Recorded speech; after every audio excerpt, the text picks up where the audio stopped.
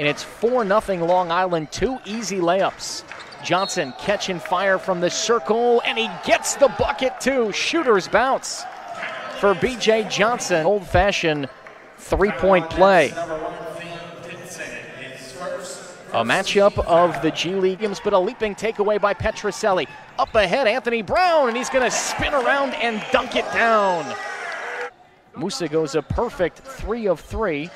Long Island takes a 35-30 lead. Jeremiah Hill, nice little okey-doke, shake and bake dribble. Musa, jump past McLaughlin, left corner, drives the lane, dumps down. This is inside to McCall. He has it rejected by Antonio Campbell. Magic control, up ahead, Petroselli with Musa riding his back. It doesn't matter.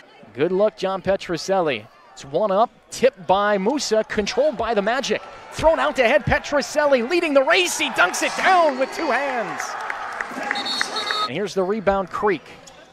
Murphy catching, driving on Johnson. 2 pump fakes, has his pocket pick from behind. That's Angola. Angola wants to go 1-on-3, and he puts it up and in.